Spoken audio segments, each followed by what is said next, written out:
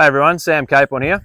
I just thought I'd bring you another little tip today, as it's going to be part of our training module for these young horses that are in for starting, and I thought this would be a great opportunity to film it and for me to share you my process for tying up. Alright, so this is one of the young horses that's in for starting. This would be her 9th day in the program, so she's had 5 days last week and 4 days this week. Been on her riding and going really nice. But she has, I found when I've been playing with her, had a bit of opposition towards the halter. So when I put a bit of steady pressure on her to come forward a bit quicker than she's ready for, that she does have the tendency to jerk and have a bit of opposition reflex to the pressure of the halter. So I just thought this would be a good opportunity. She might not show it at all today, or she might show it a bit. But I thought I would just cover the main two elements to tying up that I feel that most people would benefit from knowing. The first one, number one, is yield. How well does your horse come off of pressure? Not only just when it's soft and easy, but actually when they're under a little bit of adversity. And number two is a thing called placement. Now, this is one of the big ones that can really make a horse just being good at not pulling back to a horse that's actually great at being confident to be tied up. And here's what I mean by placement. If you've ever had a horse before that you've taught to tie to a post or to a rail and it knows not to pull back, but it's still emotional about being tied up, its mind is somewhere else. It paws the ground, it rubs up against the fence, it's just constantly calling out and seeming stressed. That's because the horse lacks placement, even though it doesn't lack yield. All right? So just to make this really clear, placement is about teaching the horse to connect to where it is. In another video, I'll talk about the 5 connections, but horses can connect to other horses, they can connect to objects, they can connect to patterns, they can connect to the environment or their environment, and they can connect to an aid, something that we put on or apply at a certain time to get their mind back. If a horse is only connected to other horses and you tie them to the post, and then you take that other horse away, they don't have very good placement because their placement is with the other horse. So they get a bit stressed out, call, paw, start to do all things that can frustrate us, even though the horse is doing it from a place of discomfort or fear. So if I teach horses to connect to the object, which is the post, and find emotional comfort with the rail, okay, then therefore they've learnt this skill of placement. So let's just break down the two elements. The first one here is if I can get the horse to drive backward, okay? And then what I'm going to do is I'm going to put steady pressure on the halter and I'm going to create commotion until she thinks about coming forward. As soon as she thinks about coming forward, I'm going to release. So I'm trying to put her under adversity. So I want to drive her backward. It won't look pretty to start with because I'm trying to just create motion and commotion. Now I'm going to walk backwards and put steady pressure on the halter and tap down on it. This is called the pullback test. Okay? Now, even though I haven't tied her yet, I've been working on her yielding, and I reckon a week ago that she would have flipped out when I'd put that pressure on her. So it's really good to see her thinking that even when there's a lot of pressure in front, she has that thought of coming forward. Okay? I want the horses to realize that even when things in front of them are scary, okay, that we're preparing them for the inevitable, that something's going to bother them in front of them, that they can still think their way forward. Okay? There. Now, I wouldn't do this every time because I don't want to cause that level of unnecessary discomfort all the time, but I'm just doing a little test. How well can she yield to pressure? So she's actually a little bit heavier backing up today than she is coming forward, which has been her opposite. It's all right. Each day is different. You're just testing. Can she come forward even when there's commotion on the rein? She's not doing too bad. So that's number one. How well is your horse yielding in the pullback test? Now, number two is a thing called placement, where we're going to make where they're going to stand basically somewhere to connect to and be calm with. So if I just get this mare sending around me, between me and the rail. Okay, she wants to face up. Don't make a big deal of it, just send her back. Now when I feel like she's looking for somewhere to stop, this is my opportunity to get her to have placement. So I'm going to send her to a particular post, pushing her muzzle. As soon as she thinks there, release. She's thinking to me, she's thinking away. There, release. She's thinking away. She needs to still move her feet. You see, she was looking to connect to everywhere else but that rail. Land her at that post. She's looking at me going, should I connect to you? I'm like, that's nice, but at the moment I want you to connect to that post. Connect to that post. She's not sure what to do. She's already starting to stress a little bit. She's moving around. She's looking for an escape. She's turning and facing. She's going, oh my God, it's a fence. I'm going, yep, in a minute here, you're going to realize that that fence right there is your best friend. Because when she connects to it, all the pressure is going to go away.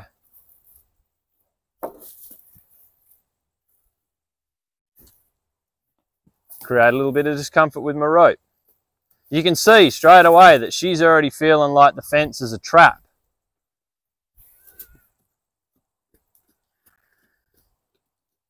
Now I could make her stand there, but I'm trying to read where her mind's at in this moment. And I can tell that she hasn't worked out that there's any connection with that particular post yet. Anytime I feel she's trying to connect to it, I take the pressure off. She didn't connect it one bit, so create a little bit of discomfort. Not a lot, just a little bit. Come through here. Change direction. Head back over there, release. There. Nope. There. Nope. There. Nope. Don't come towards me. Push which zone's not connecting. At the moment it's the nose. Push the muzzle. Push the muzzle. Push the muzzle. Push the neck. Push the muzzle. There's that opposition. So I'm going to create a little bit more discomfort. As soon as she moves her body toward, here comes all the stress. She wasn't great with float loading. Okay, so as soon as she feels that there's nowhere to go, out comes the emotion. See, she's really just looking at me, kind of really wanting to connect to me, and I don't want to make her feel wrong for that. However, when I walk away, it's no good her going, but I want to come with you, because that's where you'll get the pullback. A lot of horses will only connect when you're to the post, when the humans are near them. As soon as they walk away, right, the connection goes, and the horse goes, I'm lost again. You could do this with a tree. You could do this with a pole that's in your shed. You want to teach them that when you send them to that pole, they have this endorphin release where they just relax and they go, oh, I love this tree. I love this pole. Anytime I'm here, it's made me feel great. It's made me feel relaxed. She's getting closer, but she just can't help but want to connect to the human. I want her to connect to the pole. Now she's wanting now to side pass to the fence because she thinks that's the answer. It's all physical at the moment. Here comes the opposition. Here comes the opposition. Here comes the opposition. Come off the pressure. There, release. Okay, so all the stuff's starting to come to the surface now.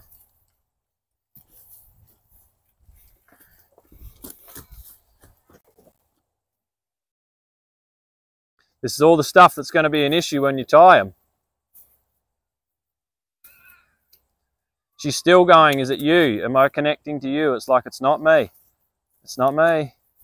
I'm just trying to convince her to try something there. Try something else. Just try something else. Now, she's standing really awkward. But that was the first time she looked at the pole and just paused and had a thought. Everything was starting to be emotional driven again. If she keeps getting crooked here, don't come on top of me. Just create some discomfort towards the muzzle. As soon as she looks at the pole there, pressure off, pressure off. Relax, don't look at me. I'm going to walk away in a minute. I need you to fall in love with the pole. Now I'm just trying to convince her mind to go there. There. Watch her attention. It's on me. Now it's thinking towards the pole. Now it's thinking towards the pole. She's licking her lips now. She's starting to go, maybe I should just calm down and try to process the answer. There. Now I'm going to relax. Now as soon as I moved, she disconnected from the pole and she looked at me. That's a nice thing, but at the moment it's not that helpful. If we think about those 5 things that horses can connect to: horses, objects, patterns, environments, and or aids. If your horse is only strong, it only has a connection to one particular thing. Say it'll only calm down if you put it on a pattern. It'll only calm down if it's got another horse with it. It'll only calm down if it's going around an object like a barrel, or it's connecting to a cow or something. And as soon as that connection's gone, your horse emotionally falls apart. It's just because they're weaker in the other 4 areas. So if you get them to where you say, can you put your attention on a pole? And as soon as they do that, they go, drop their head, relax, and they're confident. You're riding with another horse, you say, now you can connect to the other horse. You take them away from that other horse and you start walking them in a figure 8 or a serpentine, and they connect to the pattern and they automatically calm down. You're going to have a lot of success at keeping a horse calm in multiple circumstances. Now she's making a change. She's still a bit leery that every time I move, she feels that she has to connect to me. There. So now I'm going to come in, start moving around her and seeing if she can stay connected to that pole. I wouldn't tie her up yet, because if I tried tying her up now and walked away, I'd be promoting her to pull back. And this is there where people think that they've just got an issue with the horse's response to the halter. But if you're pulling their mind away every time you walk off or you approach them, we're accidentally instigating the pullback. Okay? So now I moved away, and as soon as I moved, she connected to me, which was all right. So what I'm going to do is I'm just going to send her again around and put her back to her pole and encourage her to find relaxation with the pole. Don't connect to me. I like you, you're lovely, you're good to look at. Don't connect to me. I want you to think that the pole at the moment is your relief. Not over here, not at those other horses. There. There. Yeah, good money. So right there, she really stuck her nose on it nice. Gonna come in. I might help her by lowering her head just a little bit. Try to get her off that last bit of adrenaline. There we go. Might move around her some. This might take her a couple of days to really find value in it. But if I was going to tie up 5 of the young horses in here, I'd just put them at the same pole. They have to give them their own pole for the first 4 to 6 days of being tied up. And then once they'd established that when they come in here and they all relax and connect to the pole, then I might move them around. But there's no reason that you couldn't have a horse tied to every single pole in this paddock and in this pen, take one away, and the other horses wouldn't mind in the least, just because they've actually got their connection with the pole and not with the other horses. Therefore, they don't really feel alone, so to speak, right? So as she starts getting better at that, I start moving. As soon as I walked away, I don't make her feel wrong. I say, thanks for wanting to follow me, but that's not going to be useful once you're tied up. Change direction, put her back there, release. Don't look at me. Don't look to me for your security at this point, even though I've helped her with a lot of things at this point. There, she softened a little. There, she just started to drop her head and soften. I might just remind her just to come off the adrenaline. She's pretty sensitive mare. She's pretty worried about a lot of things. Going to move around a bit now.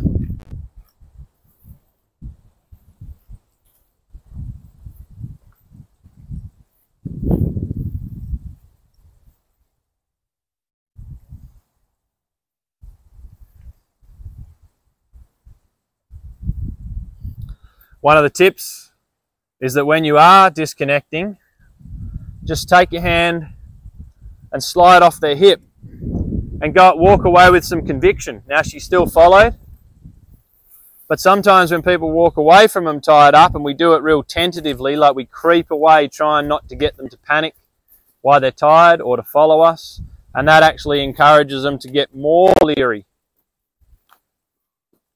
Just walk away with some confidence. Put her back to her pole when she's thinking about it there. Okay, come back in, rub on her, change eyes, see if she'll stay.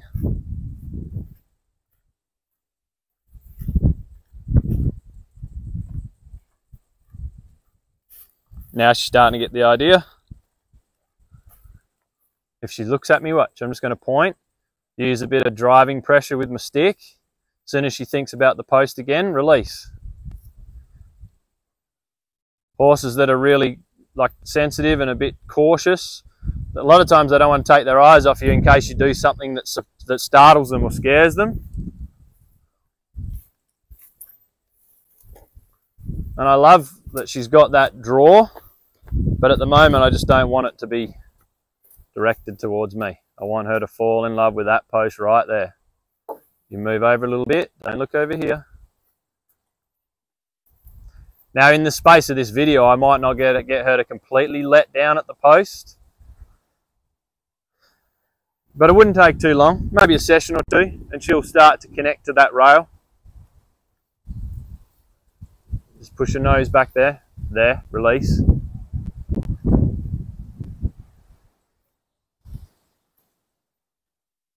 She's thinking about me, now she's thinking about the rail.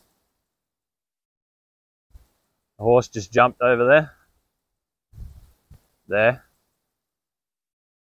Good.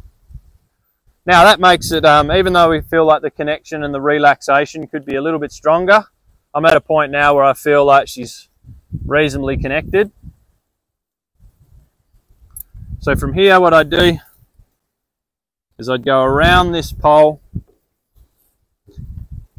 So it's gone all the way around the pole. Just there, she got a little bit tight and backed up. Just going to hold. Here's where it could go bad, so I just got to wait. There, she made a good choice. And then I come under her lead rope and I just lay it over the post. So if she needed to really pull back, that rope would just slide with her but not come undone.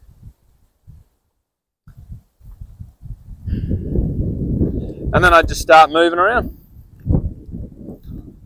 And over the space of a few days, she's not going to feel the need to move, or the fact that she feels alone is because she's connected to the pole. As you can see, I've lost her connection with the pole. It's back on me. So I'm just going to create some motion on this side. And I'm just going to keep doing this until she stops thinking about following where I am and reconnecting to the pole. Wait for her to connect to the pole. Wait for her to connect to the pole.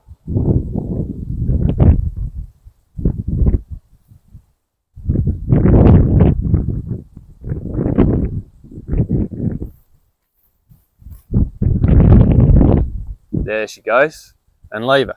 Now she's certainly not relaxed about it just yet, but if I just gently keep making a pattern out of this, she'll get to where her confidence and her relaxation will be relative to where she's tied up and not to where I am or not to where other horses are. All right. So there's just a little tip for you guys on preparing a horse for tying up. Best skill a horse, one of the best skills a horse can have, and a lot of horses could do with more of it and could do with more help understanding how to do it better. So stage one or phase one is the yielding process, and then stage two is the placement. Hope you guys get something out of that, and look forward to seeing horses tied up all over the place. Thanks guys.